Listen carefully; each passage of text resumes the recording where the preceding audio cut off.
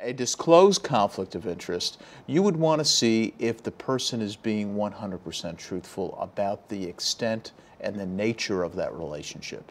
They may say, I have a college roommate, my old college roommate is involved with this company, but I have nothing really to do with it. Well, do you have nothing to do with it? Are you staying within the lanes that are required for you to keep that potential conflict only a potential and not crossing over and exerting influence based on factors other than price or quality of the services that that person's providing? From there, you would want to remediate that particular situation. So you'd want to establish firewalls to keep that person away from that particular conflict. And those are not that difficult to do under most circumstances. Many of us in various management positions over time have had to recuse ourselves from things having to do with an individual who we might have a relationship with or a business that there might be some tie to. And that's a very simple thing to do if it is completely above board and disclosed. The clearest consequence of that is some degree of collusion, and typically kickback schemes with vendors, gratuity schemes, all have an element of conflict of interest in them. By definition, if someone is receiving a kickback, a percentage of sales, or some kind of benefit for letting a contract or favoring a particular contractor, there's usually more to it than that. There's usually a relationship that underlied that whole problem. And that's why these conflicts need to be effectively managed.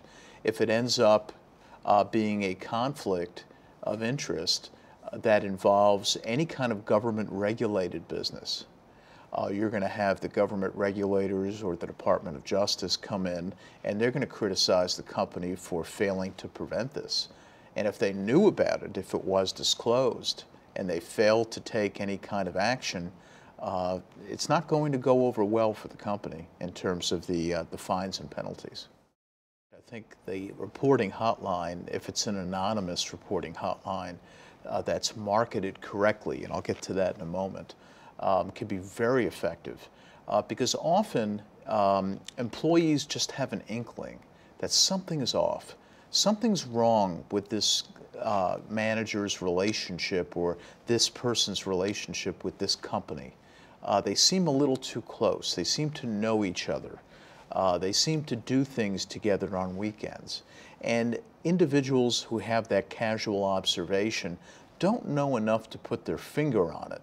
But if you can get them to call that reporting hotline, you can get a lead that can create an investigation that might be able to reveal something. I think the best way to market that is often not to call it a hotline. It's to call it a helpline. It's to encourage employees that if you have a question or even a concern, it's not for you to be 100% sure.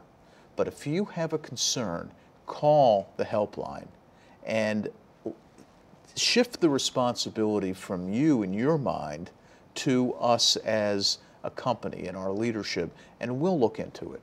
We'll determine whether this is a problem or not a problem. And often that's all people have to go on, just a hunch. And in a lot of companies where the hotline is viewed as the 411, it's pulling the fire alarm, and I'll only call the hotline if it's something very serious. Employees then are not going to call about the hunch. They're only going to call when they know something is wrong. And you've weeded out unnecessarily an entire caseload of potential issues that you really want to be able to look at.